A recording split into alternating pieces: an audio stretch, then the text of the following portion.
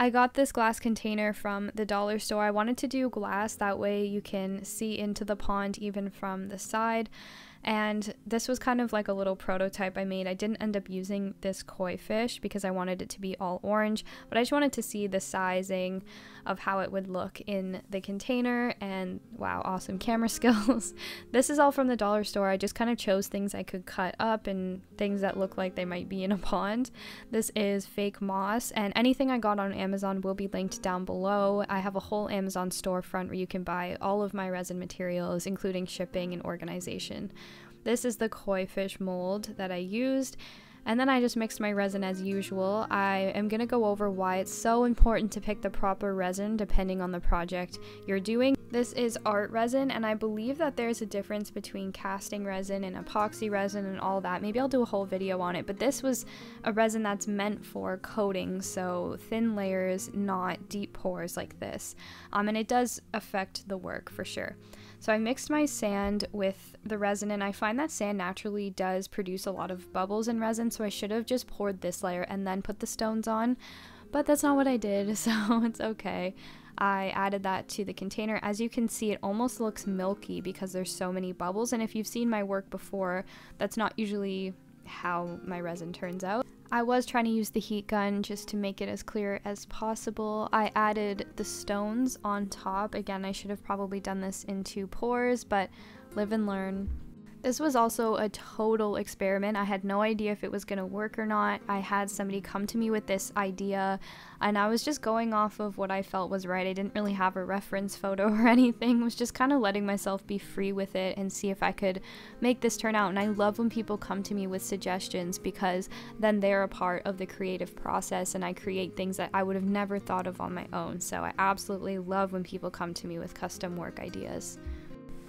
I'm doing this all in one sitting, so this second pour I am placing on top right now was not done 24 hours later. This is all still one single pour, which again was probably not the best idea. That's also a reason I love making these tutorials. You guys can learn from my mistakes, so you don't have to waste your materials and money. I mixed my resin with some white pigment to make one of the koi fish. I knew I was going to make 2, so it was going to take 2 days to make the koi fish. I'm just using a stick to try and dig out any bubbles that might have come through while I was pouring that. So I trimmed off some of these plants, and I know I should be wearing gloves for this part. Sometimes when I get in the moment, I'm just like in this zone and I don't always think of it, but luckily no resin got on my hands or anything, but just please be safe. Again, learn from my mistakes. So yeah, I didn't know how I was going to make these plants stay up on their own, so I kind of tucked them in between certain rocks to try and hold them up. That was stressing me out. I was worried that it was going to fall over while the resin was curing and I wouldn't see it in time, but luckily that didn't happen. I also added some moss. 24 hours later, I took one of the koi fish out of the mold and just kind of removed some of this extra resin with my hands and then very lightly sanded it. I didn't sand it too much. I got these paintbrushes from the dollar store, but I actually think they're pretty decent quality. I started looking at reference photos because I had no idea what I was doing. As you can see, this is a common theme with this project. Usually I kind of have an idea of what I'm going to do. This one I was just winging it. So I obviously made some orange paint with red and yellow and just started going for it. I think that doing resin has pushed me so far out of my comfort zone because I used to be obsessed with perfection and everything turning out properly, and now I feel like resin has made me enjoy the process and learning along the way and not making everything perfect, which just allows me to have more fun with it and enjoy art as you're supposed to. This is where I started to get a little bit discouraged. I didn't like the bubbles in the first layer. I didn't like the way the koi fish turned out. So this clip here is actually months later when I decided to pick this project back up and not give up on it.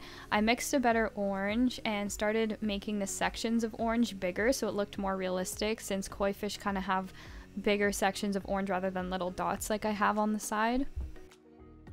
But I did need help, so I went back to some reference photos and saw that some koi fish are totally orange, so I decided to keep that one orange. I did try to add some white dots to it and whatnot, but I hated it, so I ended up taking that off with nail polish remover and only painting the front of it white. So I'm trying to do more layers so that it's more pigmented and looks a little bit more realistic. I am struggling. Why does my camera never focus? Hello? I am struggling. If you can't tell, I'm definitely not a painter. I don't know what I'm doing, but I'm trying my best. What can you do? I'm just like slowly adding more and more layers of paint. Not going off a reference photo for this one. I'm kind of just like seeing what happens every time I lift my paintbrush. I might just pre-warn this person that I am not a painter. I also put paint all the way up on this and I didn't like the way it looked, so I took some of it off. Once the paint dried on the koi fish, I placed it into the container and now it was time to pour. I mixed this deep pour resin by Totalbo. And I was so excited it was finally time to pour and bring this to life. I didn't know if I was going to be able to do it all in one pour. But I decided to take the koi fish out for the first little bit of the pour because I wanted to make sure the resin cured underneath them properly. So here we are, the first pour of the water. I placed my koi fish back in very carefully. And I just kept repeating the process of pouring a little bit on, then using the heat gun to pop those bubbles you can see in the middle. I didn't want to pour it all at once, that would create a lot more bubbles, so I just slowly poured layer by layer until everything was completely covered. And this resin does take 3 days to cure. It's pretty much still in a liquid form even after 24 hours. Super different from anything I've worked with. I love how clear it is. It seriously looks like water because this is meant for deep pours. And I wanted to show you with the flash on. You can see kind of the bubbles in the first layer, but the second layer is crystal clear and looking amazing. I'm so happy with it. I will see you in 3 days when this is finished curing.